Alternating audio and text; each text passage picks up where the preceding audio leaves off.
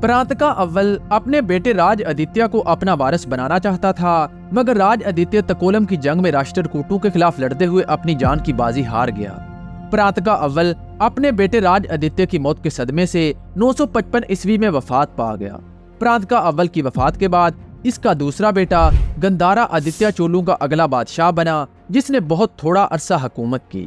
गंधारा आदित्य को जद्दोजहद से कोई दिलचस्पी नहीं थी, बल्कि उसने अपनी जिंदगी का ज्यादातर वक्त मजहबी कामों में सर्फ किया। इसके जमाने में पांडवों ने चोलों को शिकस्त देकर दोबारा अपने इलाके वापस ले लिए। 956 ईस्वी में जब गंधारा आदित्य की वफात हुई तो इसका बेटा उत्तमा चोला अभी बहुत छोटा था, लिहाजा उत्तमा की जगह गंधारा आदित्य का छोटा भाई अरिंजाया चोलों का अगला बादशाह बना। अरिंजाया चोला ने भी बहुत थोड़ा अरसा हुकूमत की और 957 ईस्वी में वफात पा गया।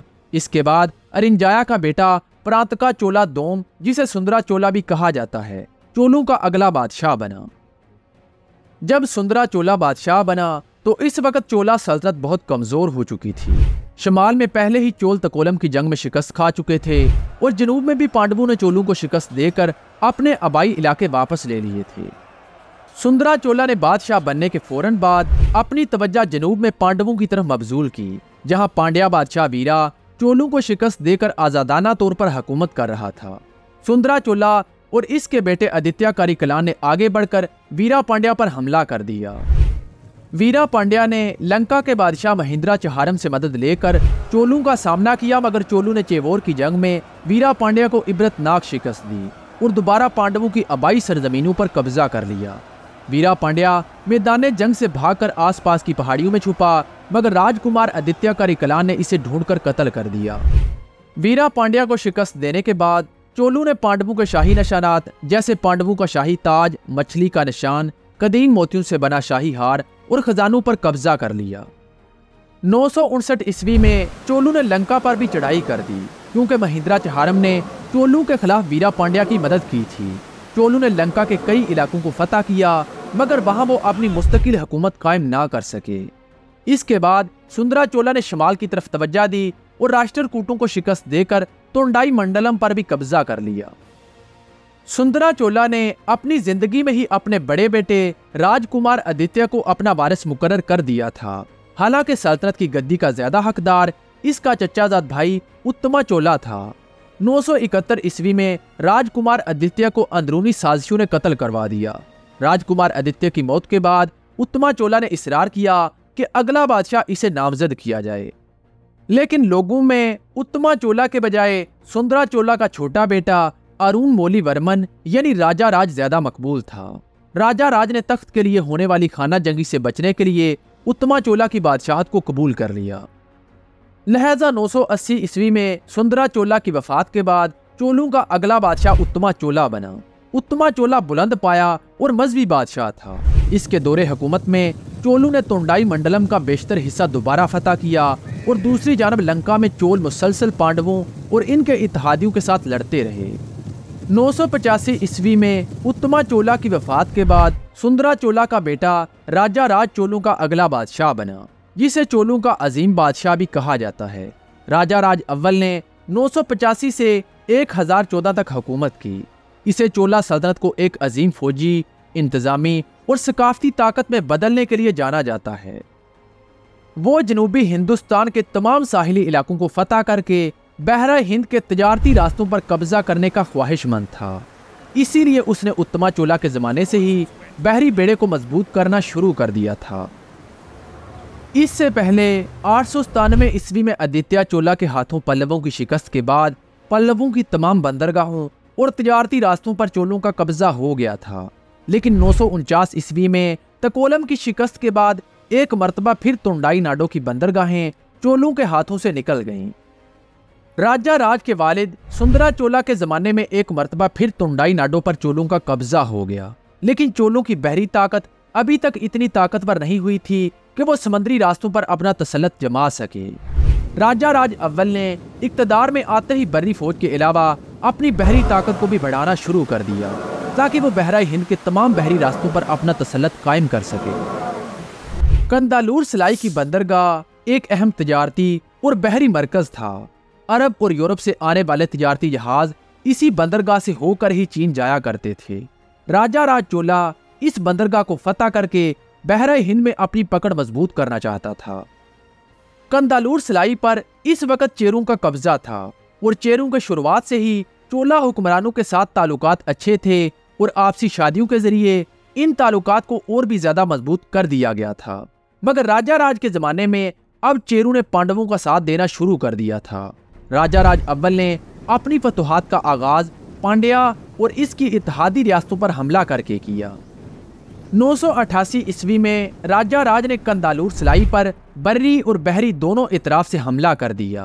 राजाराज की फौजों ने चेरों और पांडवों की मुतहिदा अफवाज को शिकस्त देकर कंदालूर सिलाई पर कब्जा कर लिया।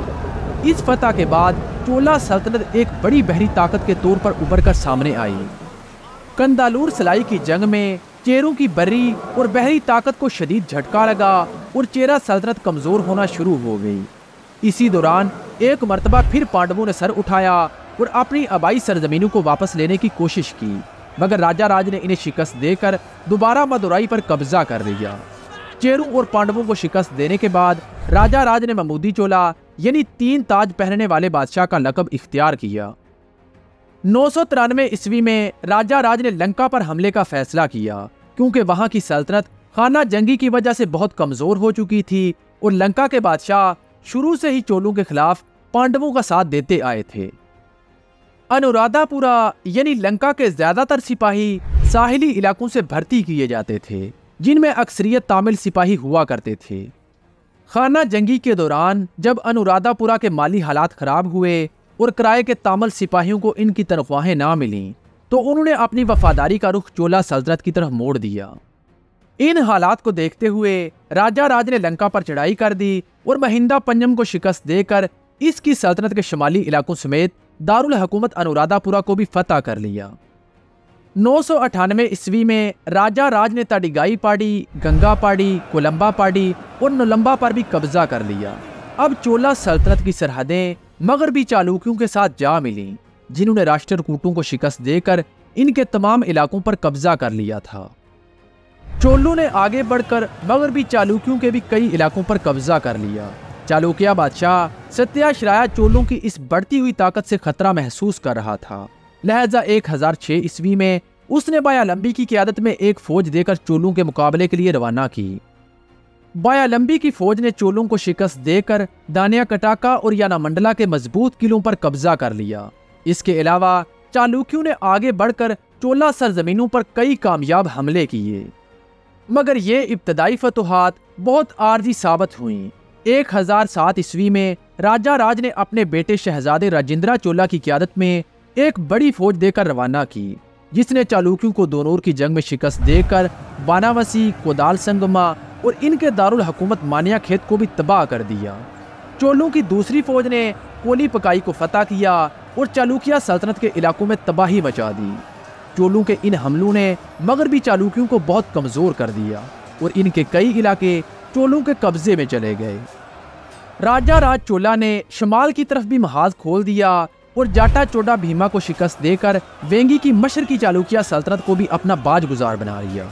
वेंगी को फतह करने के बाद राजाराज की फौजों ने शुमाल की तरफ पेशकदमी करते हुए कालिंगा पर भी कब्जा कर लिया। राजाराज की आखिरी फतुहात में लक्षद्वीप, मालदीप और श्याम के कुछ इलाकों की फतह भी शामिल है, जिसने बहरा हिंद में चोलों की पकड़ और भी मजबूत कर दी। चोलों ने राजाराज की क़यादत में पूरे जनूबी हिंदुस्तान, जनूब मशरकी हिंदुस्तान, श्रीलंका का शुमाली इलाका और मालदीव के कुछ जजायर को भी फतह किया था। राजाराज चोला के ज़माने में अब चोल एक बहरी ताकत बन चुके थे और बहरा हिंद के बहरी रास्तों पर चोलों की पकड़ मजबूत हो चुकी थी, मगर इसके बेटे राजेंद्र चोला ने अपने वालिद की फतुहात को वुसअत दी और समंदरी ताकत की बदौलत मशरकी एशिया की ताकतवर सल्तनतों को शिकस्त दी। राजाराज चोला ने तामिल फ़नून, सकाफत और अदब को बहुत ज़्यादा फ़रोग दिया। उसने मंदिरों और तालीमी अदारों को तामीर कराया और अपनी सल्तनत में तामिल फ़नो तहजीब को फ़रोग देने में अहम किरदार अदा किया। तंजौर का बृहदीश्वर मंदिर भी राजाराज चोला ने ही तामीर कराया था, जो चोला फ़ने तामीर का एक अजीम नमूना है। ये मंदिर आज भी तामिल सकाफत और फ़ने तामीर की अलामत है। राजा राज चोला ने अपनी सल्तनत को कई सूबों में तकसीम किया और हर इलाके में मकामी हकाम मुकर्रर किए ताकि सल्तनत को बेहतर तरीके से चलाया जा सके। राजा राज के इन कारनामों ने चोला सल्तनत को जनूबी हिंदुस्तान की तारीख का एक अहम हिस्सा बना दिया।